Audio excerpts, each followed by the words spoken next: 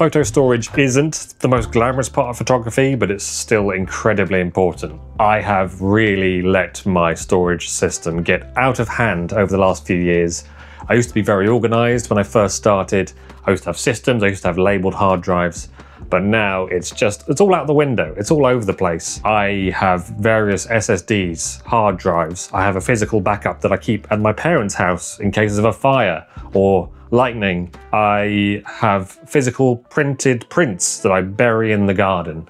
And no, I don't do that. I'm currently shooting 1,000 uncompressed RAW files every week, and I just throw them on a hard drive. I edit a few of them, I export JPEGs, and I leave them there. And I don't really do any labeling or organization. It's chaos. I've known for a really long time that I probably do need a NAS system, particularly with the amount of photographs that I'm taking. But I've been really intimidated by it. They've looked very complicated. Every time I look into it, I start looking at forums. There's lots of acronyms, lots of stuff about networks and cables, and I get scared. I'm scared of wires. That's what it comes down to. I'm scared of electricity and I'm scared of wires. I'm not very technical, and that's what's put me off. However, a couple of months ago, one of my many old hard drives failed. It just wouldn't connect to my computer anymore. I panicked. I managed to recover it, but a few days after that, I got an email from UGREEN, genuinely coincidentally, and they said, how would you like to try our new DXP4800 Plus NAS? We can include some hard drives, and we've got some very interesting tools you can use for organizing your photos. And I was like, yes, please. And they also offered to sponsor the video. I mean, you know, 6 years of shouting into the void on YouTube finally paid off. They sent me over the new NAS. I've set it up. It's been very straightforward. Let's take a look at it. Let's edit some photos off it. And let's look at some of the AI tools for organization, which I genuinely think will be a bit of a game changer for me and hopefully reduce the chaos. So the NAS arrived in the post and I tried to do an unboxing. I've never unboxed anything on camera before. You can probably tell. I had to resist the urge to do what I normally do and just kind of rip everything apart like an excited spaniel. I will say it was beautifully packaged and the NAS itself felt extremely premium, Apple product-like. I'm not going to be embarrassed having this on my desk. It looks very slick. It makes me look professional. It makes me look like I know what I'm doing, which is, I think, one of the main reasons people get a NAS. The first job I had to do was install the 4 Western Digital 4TB red drives. This was the part I was initially kind of scared about. I could see wires, I could see exposed chips and boards and, you know, exposed connectors. But it was genuinely very straightforward. You just had to use one of the trays provided, pop it out of the NAS, rest the hard drive in it, clip it shut, no tools needed, and then slot it back inside the enclosure. So the hard drives were in. I went to find.ugnas.com on my web browser, ran the setup wizard. Again, very surprisingly straightforward. I then jumped onto the operating system, also within the web browser, and created a storage pool with the 4 hard drives. I opted for RAID 5 because that's what it recommended to do so, and it seems like the best balance of security, redundancy, and maximizing the amount of space. And I need as many terabytes as I can possibly get my hands on. So that's what I did. So I've got my NAS set up, the hard drives are in, I've got my storage pool. The drive is actually showing up on my desktop as essentially a hard drive that I can drop files onto. So I'm going to open up Lightroom Classic, which is my editing software of choice. I'm going to import a huge batch of RAW files from a recent family holiday to the Isle of Wight.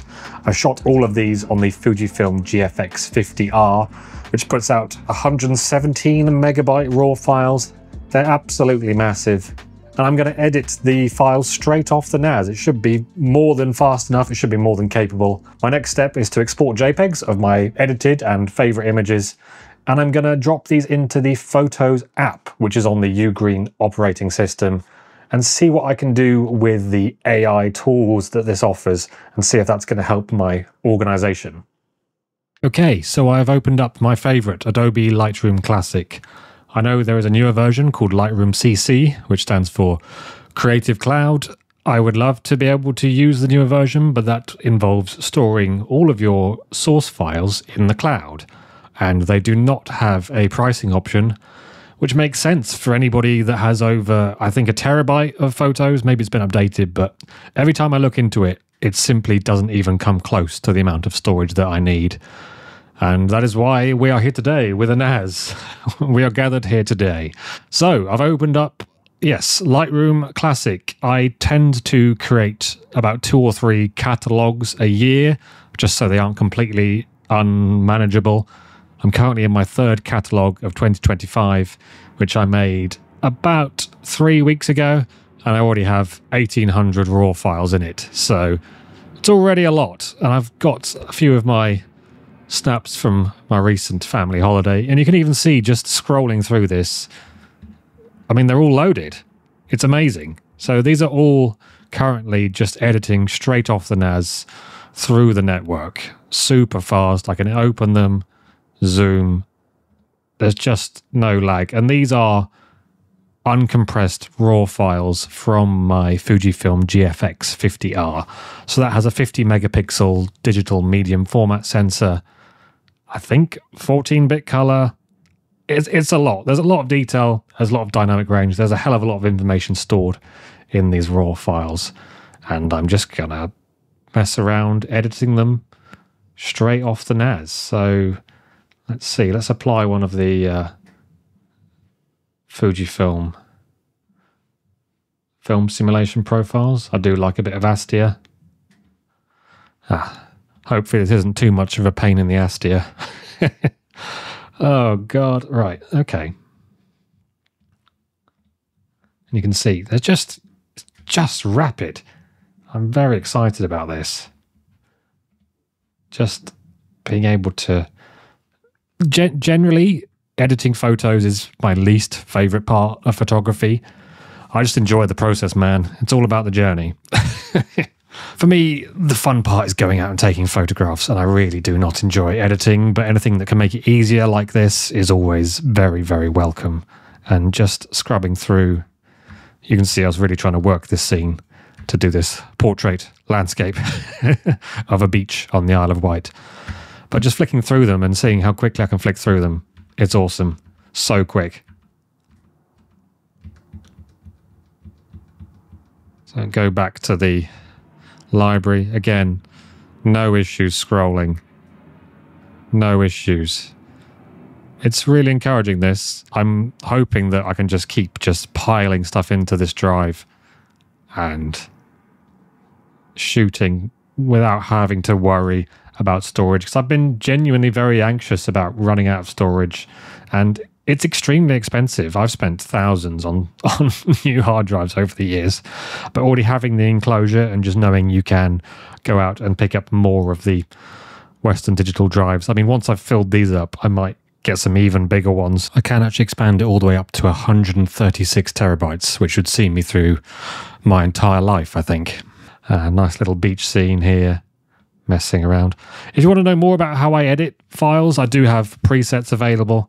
Link in the description. I'm not going to give away my secret sauce in this video. Oh no. Let's have a quick look. What else have we got? Wow. I am genuinely shocked at how quickly I can scroll through these photos.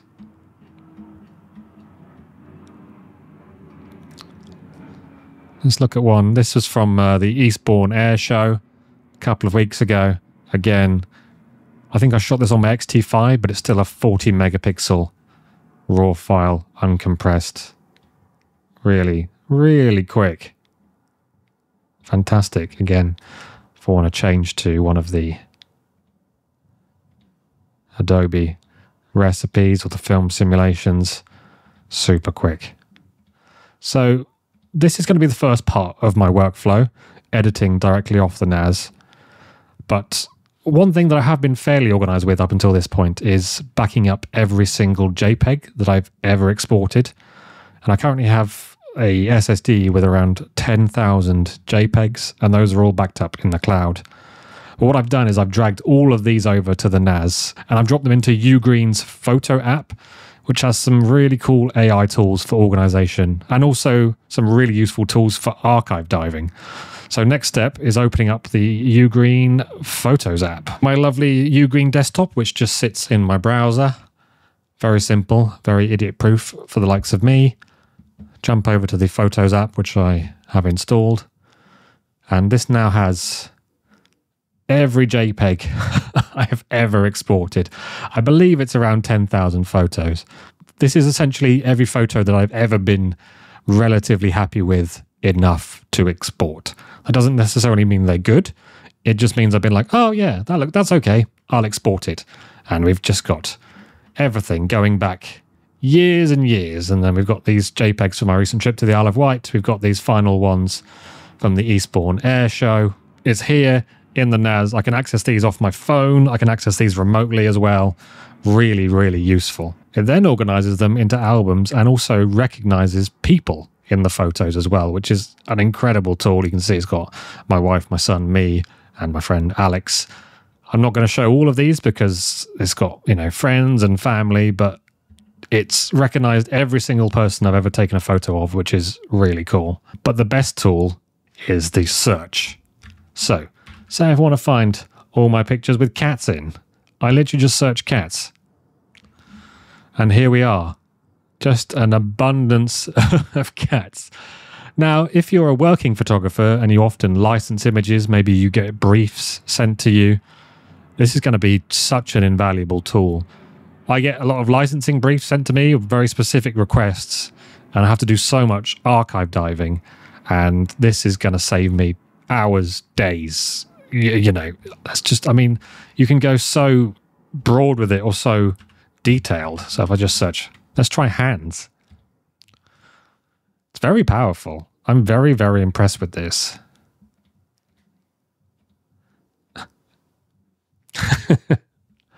It works so well. Maybe something more abstract like rain. And it's picking up stuff like this, like water droplets on a pane of glass.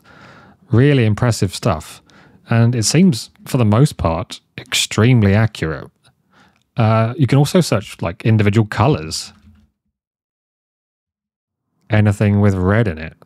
And it works really, really well. We run a monthly assignment for our Framelines community, and we often set very specific themes, and sometimes people don't have time to go out and take a photo on that theme, so they archive dive. This could be a very useful tool. For example, we have set red as a theme before, we have set hands. I might try another one. Let's try shadows. This is, again, maybe a bit more abstract. It works so well. Very impressed with this. I could just keep saying trees. Brilliant.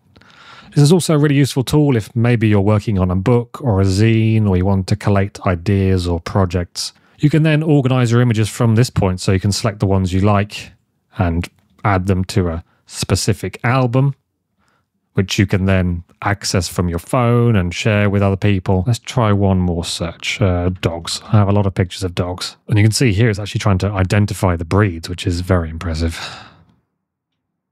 Again, wow. So many pictures of dogs. This is going to save me a lot of time. A lot of time. I also need to show off just how quickly you can upload files onto the UGREEN NAS sync system. Here I've got a 3.6 gigabytes version of this video. I'm uploading it direct into the NAS sync system, and it's uploading in seconds. Compare that to Google Drive, which you can see is quoting just under an hour. So saving myself huge amounts of time. UGREEN also have a super intuitive mobile app which you can use to access your archive on the fly. Really helpful for me if I need to send something to a client when I'm not at my desk, or maybe I just want to download a file and post it on Instagram to feed the algorithm, to feed the machine. Anyway, massive thank you to UGREEN for sending me out this NAS. If you're thinking about picking one up as well, you can check the link in the description and use the code to get 20% off. Massive thank you for watching along. If you aren't subscribed, give us a subscribe, will you? Go on. Thank you very much. Goodbye.